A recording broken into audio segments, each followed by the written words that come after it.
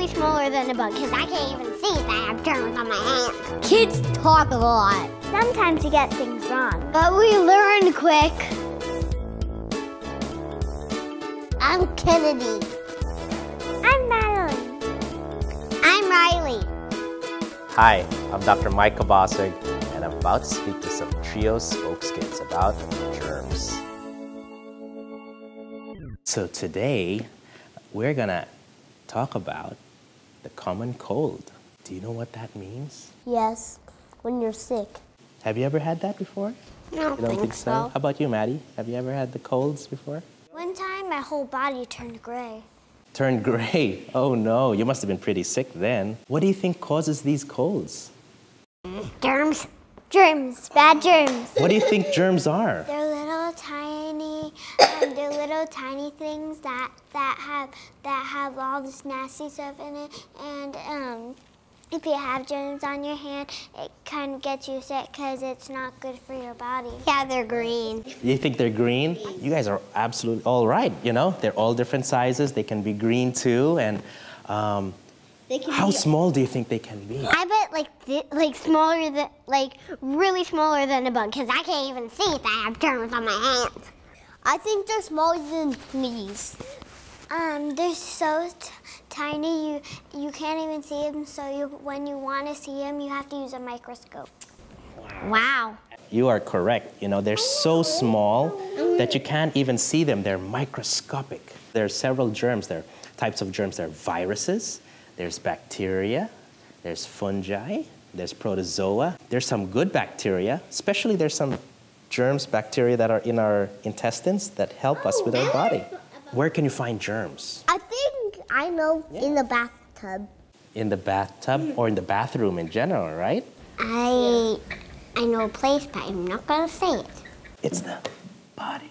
Yeah. Yeah. After you use the bathroom, Wash your hands. how do you wash your hands? Use soap and water. Soap and water. So germs can be elsewhere also, not only in your bathroom, but in the air.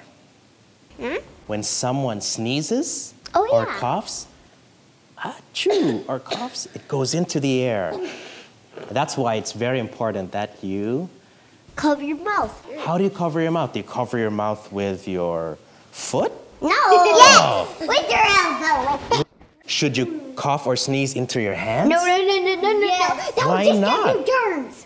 That's right, because if it goes into our hands and then we go high five, what happens? I'll get germs. If you find some tissue or some Kleenex, you can use that and sneeze into that, right? How do you protect yourself against the colds or being sick? You keep yourself healthy with healthy food.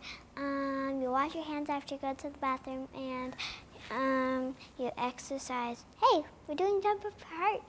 Yeah, that's wonderful. So you made so many excellent points. You eat healthy, so what kind of foods should you eat? Carrots, apples, tomatoes. If there's any germs in your stomach, if you eat healthy food, it throws the healthy food throws them out. That's right, that's right. It makes your body stronger and healthier, and then you'll feel better in a few days, right? It's usually caused just by a virus, and you'll tend to get better in a few days, about 3 to 5 days. That's if you drink lots of water, right?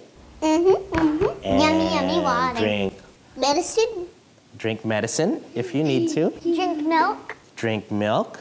If you get plenty of sleep and rest. But if you're not feeling better after a few days, what should you do? Go to the doctor. When you come over to the doctor's office, the doctor has some special equipment. Who can tell me what this is? Something that you cover your mouth with. Yeah, what is it called? If you cough and sneeze or whatever, it's kind of like, it's called a mask. It's called a mask, Yeah, that's it's a right. mask. Especially if you've got the cough or cold and you don't want anyone else getting sick, you can put this on and wrap around like that.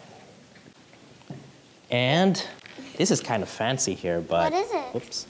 This is a thermometer.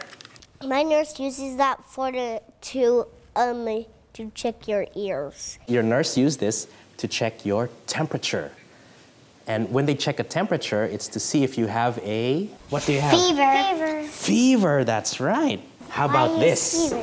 Oh, I love that What is it? It checks your mouth, your ears, and your eyes. Somebody's mouth, and they eat it.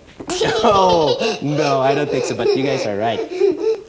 I use this, and all the other doctors use this to see if we have any signs of any other problems, like a sore throat, like large tonsils, or if you have an ear infection, right? And sometimes we look up the nose as well. Right? Yeah. Gross. I'll say you guys are all healthy right now, but it's very important that when you have colds, okay, and you're feeling sick, that you listen to mom or dad. Make sure you drink lots and lots of water, lots of fluids. You want to get lots of rest. You eat your fruits and vegetables. Try not to spread the germs, right? So ways of not spreading it is to cough or sneeze into your sleeve. Wear a mask. Wear a mask, and always Wash your hands with soap and water. And what is this? Oh, I know.